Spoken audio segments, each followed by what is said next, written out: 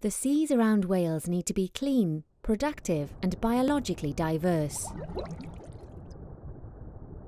They're part of the natural resources that support the way we live and work, a vital economic force, a source of opportunity, and an asset we can pass on to future generations. But our seas will only continue to work for us if we use them responsibly, if we manage them in a joined-up way that helps to grow our economy, creates new jobs and looks after the environment, from the seabed to the shore. So in Wales, we're committed to supporting our seas and coastal areas in a way that's fully sustainable. By working together, we'll all get the most from our marine environment, now and in the future. Let's take a look at how we're protecting our marine environment. Our seas are home to a wealth of marine life, including some species of global importance. Around our coast you'll find large shallow inlets and bays, biogenic reefs, grey seals, gannets, and puffins. We're also home to more than 1 in 3 of the world's Manx shearwater, and there's a population of bottlenose dolphin in our midst.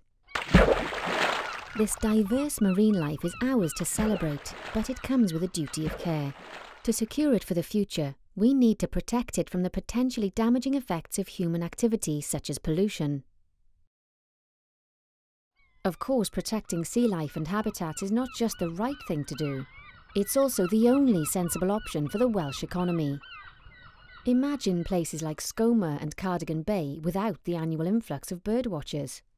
Think how our tourist industry would fare if our land and seascape started to dwindle, or if changes affected our havens for yachting, surfing, and diving.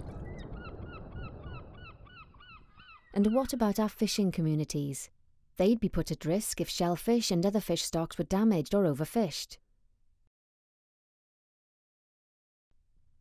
To protect the health of our seas and the industries that rely on them, Wales has 125 marine protected areas.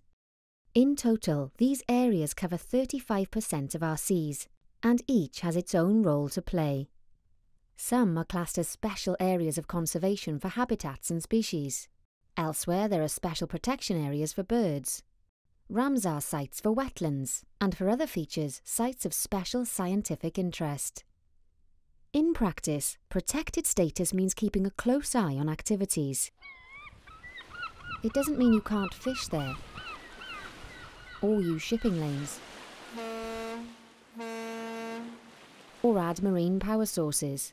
It just means any plans will be carefully assessed, and if there's a risk of any detrimental effect, activities may have to be modified, all for the greater good.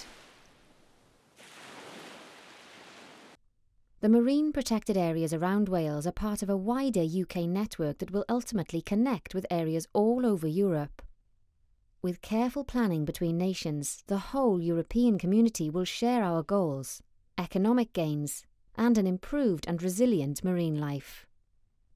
As in Wales, UK sites are there to protect species and habitats, not to place undue or unworkable restrictions. If we all want to keep our seas working for us in the future, if we want Wales and the UK to prosper as a coastal nation, this network of protected areas is a critical step forward. It's a practical way to protect our seas, our world, and our way of life. For more information on marine protected areas, please visit the Welsh Government website www.wales.gov.uk/marine.